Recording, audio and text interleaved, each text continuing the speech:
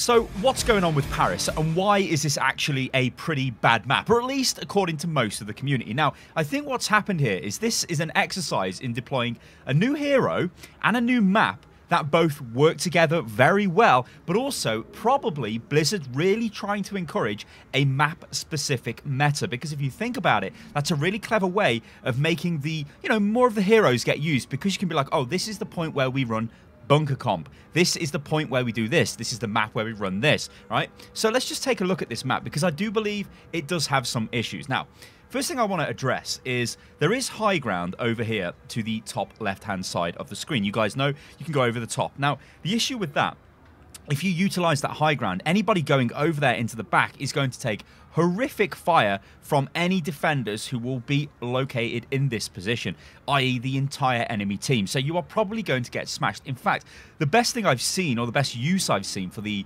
flank to the left, the high ground flank, is generally for Farah to just get some cheeky rocket shots sort of into this position, kind of try and mess up whoever is in this area. All right, so that's that kind of address, but that's not too bad.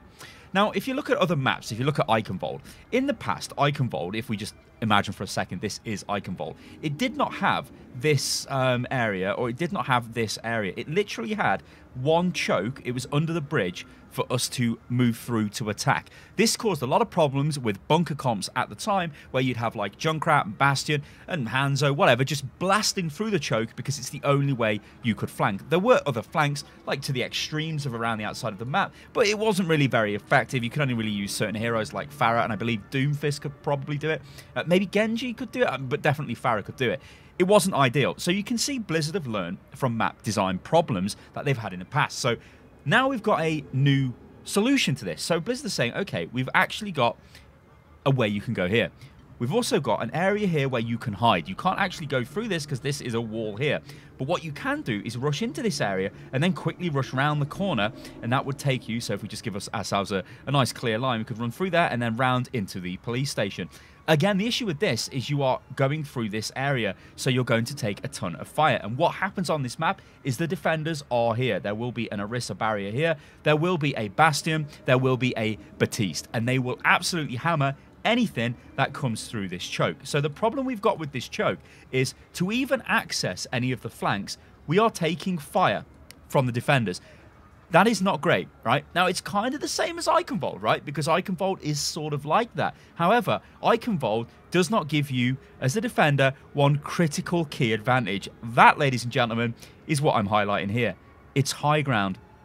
They actually straight up give you a high ground position. And if you guys know me, you take the high ground and you win the game. So you have a massively powerful position here to defend from.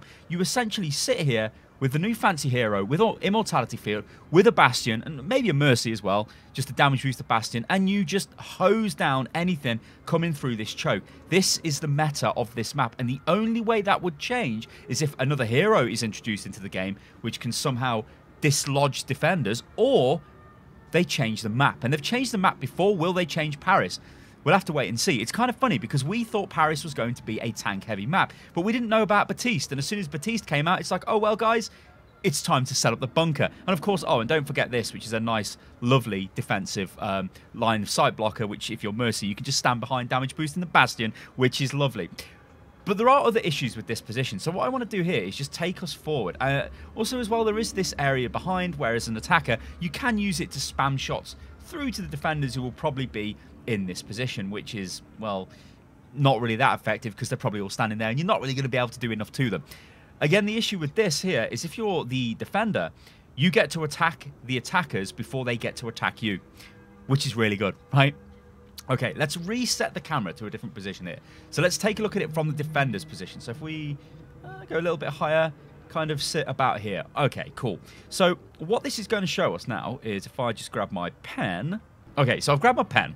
Now, as an attacker, you've got a couple of options here. So if the defenders are set up on this location here, which almost certainly they will be, they've got access to fire into anything which comes around here. This is the high ground I spoke about earlier on. It's okay for certain flankers, like I said, but you're not going to get your entire team over there.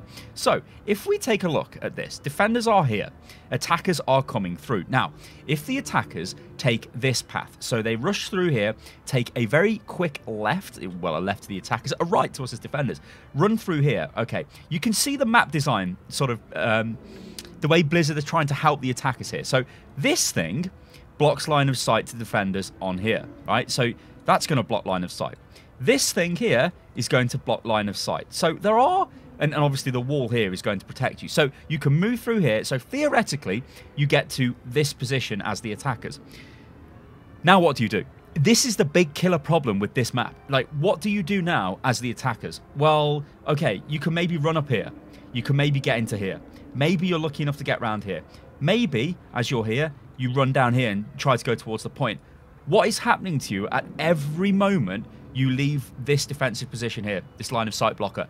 You are taking incredible fire from the defenders here who are firing down into this position, firing through into this position. You are taking so much fire, it is very difficult to get anything done here. So you're not screwed, because sometimes you can win. You know, I've seen teams rush forward into this position, so the defenders are here again. They rush forward here. They maybe set up their own bastion and try and like fire into the enemy team. All kinds of weird stuff going on. But the fact remains, the defenders have got such a massive advantage here. It's why a lot of the point, or a lot of the games that you will tend to play in, will result in this point being held first, especially if you're the defenders, because it's so difficult to attack. You need a coherent attack plan. And this is where it kind of comes back to not being great map design, because a lot of the time, to actually break this choke, you're looking at just stacking ultimates and then just going in and everybody sort of blasting their ults, hoping for the best. Obviously, you need certain heroes like D.Va to soak up the damage from the Bastion, because there will be a Bastion. And even if there isn't a Bastion, the defenders have got such a great position here on the high ground with access to every attacking location. It's actually kind of crazy when you think of it that way. Like, to design a map like this is very weird. Or at least it seems like that way to me. You guys let me know what you think about this in the comments below. So the next thing I want to show you guys is, again, this is super weird. I don't know why Blizzard have done this. This is really, really weird. So if you're the attackers and you take this point, so we're in the spawn and we've took it.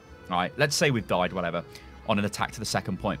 Now we're going to move back to the fight.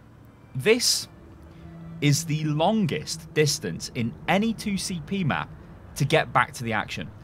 Like, it is by far the longest. It is crazy. Like, we're still running. I mean, we're traveling faster here. I think actually the spectator can travel faster. I think it does. Yeah, it does travel faster than standard movement speed. But yeah, I mean, here would be like, okay, we're sort of in the fight maybe at this point, maybe.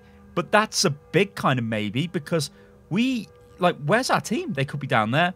They could be over there. So this area of the map is really weird. So it takes a long time to get here. I mean, well, that's a wall. So if we go up into the sky and we look down, you can see there's the distance is just incredible. Like, why is that the spawn? Why isn't this the spawn? Or somewhere in here the spawn? You know, maybe I don't know, the second floor of this building. I don't know. Somewhere that should be closer, because the distance to get back is crazy. Now, think about 2CP and the way Blizzard's methodology is with this map, or their ideology, whatever you want to call it. Its defenders have a major advantage on the final point. That means you get your respawns faster. So the enemy team, the attackers, have to kill you all completely in a massive wipeout to stand the chance of capturing the point.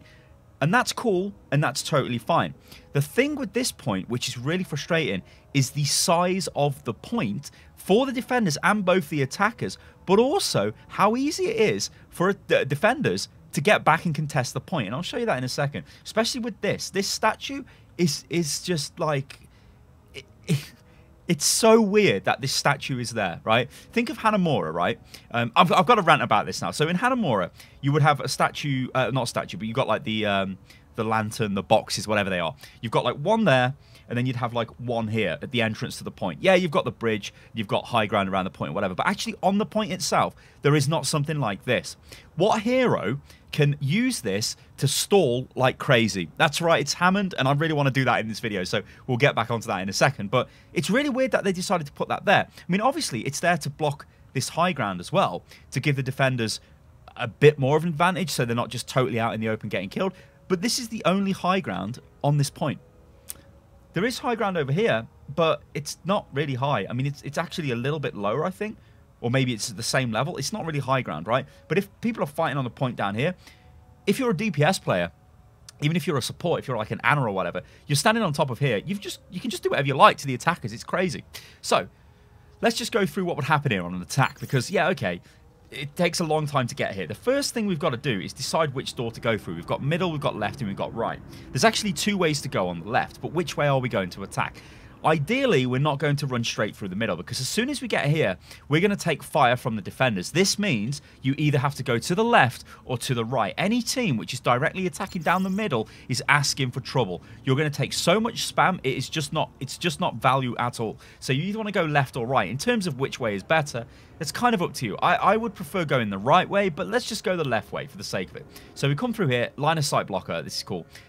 Here we're kind of like, okay. There shouldn't really be that much going on from the enemy team in this position. Maybe they come to fight us here. If they do, hey, whatever, we take the fight. But still, we've got this problem where we're trying to get onto the point here. I mean, look at this. Look at all of the line of sight blockers that's going on here. It's super difficult to get anything done if you're DPS from this position. Or like, even if you're tanks or whatever, you need to get on the point. This poses a problem. We're getting onto the point. We're taking fire from that defensive position directly in front of us. We're taking fire from literally everywhere else. So when we're attacking this point, we're kind of trying to just like, maybe we try to get around the side, dislodge the defenders here. Maybe we try to push onto the point and just take them on and hope for the best. Maybe the defenders are not using the high ground for some reason. Maybe they're on the low ground down here. Still, we want to get in and fight them. It's pretty crazy. But this is what I wanted to show you guys. So let me just bring up the UI for a second. In fact, I need to put myself onto the team. I mean, I just basically want to roll around with Hammond just to show you what's going on here. Because this to me is, I don't understand why you would do this, but hey. Okay, let me just swap me to blue team. Cool. Welcome to Paris. Okay, cool. And we want to pick Hammond. And yeah, so just watch this, right? So we've died on the point. Now, this doesn't necessarily have to be Hammond. It could be anyone. We can get back to the point a number of ways. So if we go right, we can come down here. We can come to here. Now, we've got a lot of different ways to get back onto the point and get onto the point really quick. Now, there's probably some of you guys out there going, well, Sty, Hanamura is quicker to get back to the point. Is it? That's what I'm going to say there. Is it? It might be, but you're really exposed when you're trying to get back to the point on Hanamura, so you tend to get killed before you actually get down onto the point. Here, though, where I'm not exposed here, I can just be like, oh yeah, I'm here, right? Now I'm here. All I've got to do now is literally get to here and I'm on the point. That is so much safer than on Hanamura. It's crazy. So some design elements on the map, it's like Blizzard they've solved the problem before with other maps, but then they recreate the problem again, and it's really weird. Okay, so if we want to get back to the point and contest, this is my issue with this. You can just literally do this. Now, you're probably saying, all right, Sty, whatever. Like, people doing this, does this really work? It does. This really does work. It absolutely works 100%. Every level I've played the game at on this map so far, this works. Because it's so hard to kill Hammond here. I mean, you need, like, somebody to disable him. Like a Sombra, a McCree, a Hog. And if you don't have that, then you're just doing this. And by the time, you know, they do kill you, you've probably got some more people back on the point. And remember, it's 2CP. It is literally my least favorite game mode. It's probably the same for a lot of you guys out there. But you get that one kill as defenders. And again, you've got a pretty huge advantage. So I think, to be honest, that this kind of sums it up. Like, the map is... It's weird. Like, it is a very visually striking map. The design of it is incredible. All of Blizzard's maps are basically incredible. I don't think anyone could even say the maps are terrible. The map, like, art direction, the environment design is incredible. But some of the decisions when it comes to the flow of the map are really, really weird. And you can see that, well, this is just going to end up as a bunker comp map. Now, we didn't know that at the time when the map came out, simply because we did not know Batiste existed. With Batiste sitting here, with his immortality field, with his AoE burst healing, with a Bastion literally sitting here behind an Orisa barrier, just spraying into anyone who comes through here. I've done it. I've done it literally loads of times. You win so many games doing it. It's crazy, and it's just simply because of the map. Like, what I would say is, how do we fix that? And I guess we'll end the video on this. So let me just go back to being a spectator. So I would like to join the spectators. Superb, lovely. And let's just look at ways of fixing this, because it's all right highlighting the issues, but how do you fix this? Because it doesn't really help anyone if we sit here moaning about stuff going, well, okay, the map's terrible. Do I think the map's terrible? I guess. I don't think it's totally terrible. I think it's just easy to play. And you almost go in and it's like, okay, we're on Paris. We know what we're going to do. Total no-brainer comp. So this point here, I don't understand. Like, I really, really don't understand why this high ground in front of us. This high ground, I don't agree with. The other thing I don't agree with is this. There should be a door here, right? And this door should take you through to here. If you can get here without being attacked by the defenders, I mean, they can still sort of see you through there, right? But this is much safer if you could get here. Then you can try and get onto the point. You can move through here. Okay, you're still going to take fire, but you've got options. You've got things to do. Instead of just trying to run the gauntlet over and over again, where you're just getting destroyed. Because here, you literally have to walk forward, and you're like, oh my god, let's do a left. We're taking fire. We're taking fire. We're taking fire. Okay, we're safe, but what do we do? Now, the defenders might reposition to kill us, or it's like, oh god, what do we do? What do we do? Our Reinhardt barrier is gone because we're taking loads of fire from the Bastion. And now it's like, okay, do we go up here? Okay, maybe we do, but maybe we don't all make it. Maybe we try and go this way. It is just so easy for the defenders, and it's simply because of this high ground that gives you vision over the entire first point, which is just crazy. And I haven't even taken into consideration the back area of the point. Again, this is nice high ground, but you generally don't tend to use this that much. This is just kind of if it's like, uh-oh, desperation times, we've been pushed off this defensive position here, so now we need to push back and defend. But that's why I think this point is crazy. So I think that if we lower the high ground here, or do something so it's not as crazily powerful, because I mean, you're walking through like this as the attackers, and it's just not great. And maybe give us another way to push onto the point this way, or at least a safer way to get at least through to the police station. Then I think that would help the first point a little bit. This flank, I mean, I think this is a cool idea, but like I said, it's not something we're actually going to really use for a full-on attack. And we've just left the game, so it's kind of unlucky. I mean, how rude, Blizzard. How dare you close the server down? It's not like I've been running around on Paris for literally hours all day. Anyway, this flank, I think, is okay. I mean, you can sort of, like, use it to poke with Farah. I mean, that's kind of what I do. I'd come to sort of here, a few cheeky rockets in, maybe try and concussion blast this thing in the middle, because sometimes it knocks down the tanks from the front here. So there are little things you can do, but it's not, like, it's kind of cute, and it's okay. I don't think they really need to look at that. The other thing I want to see is this spawn room get removed. I just hate this. When you die on Paris, it feels like it's like that very famous song, 500 miles. You got to walk 500 miles to get back. And then, yeah. And if you're not all and if somebody gets picked off, it's even more frustrating, because it's like, oh my god, we got to wait. You know, these are problems on Hanamura that were solved. These were problems on other 2CP maps that were solved. Look at the spawn distance on Hanamura. Maybe it's similar, right? Maybe actually measurement-wise, it might be slightly similar. It doesn't feel like that. I know it's not similar for a fact. But there are things you can do which you just can't do on this map, and that's an issue. So the spawn needs to be moved closer. This point itself, towards the end, I don't like this statue. I'd like it if the statue was removed. Or maybe put somewhere else, because it's just too easily abusable by a Hammond. I also think that it gives a little bit too much protection to the high ground here, because if you're up here, your protection should be your barrier, right? The enemy team want to peek you from down below, or want to peek you from the right, or peek you from the left. That's up to them. That's what your barriers are there for. There shouldn't be a massive statue in the middle, which is like giving you that extra bit of like, haha, I've got protection. So I think this map, it is right now the worst map in the game. There are arguments for Horizon still being not a great map, but this map, I just have an issue with the way it is so dependent on a certain comp, and the just little niggly problems it's got that I think at this age and at this stage in Overwatch's life, these really shouldn't be a problem anymore. Guys, let me know what you think about this video in the comments below. It's been a little bit different to the recent videos. I kind of wanted to put a more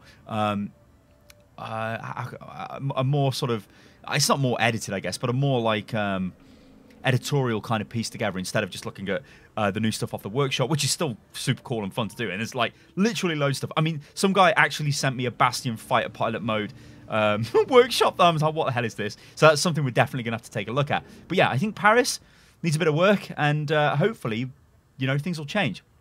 All right, guys, I've been Stylosa. This is Unit Lost. If you guys enjoyed the video, then like the video. Remember, you can follow me on Twitter, which is @Stylosa. You can also follow me on Instagram, which is @Stylosa as well. And I will catch you lovely lot on the next one. Toodaloo.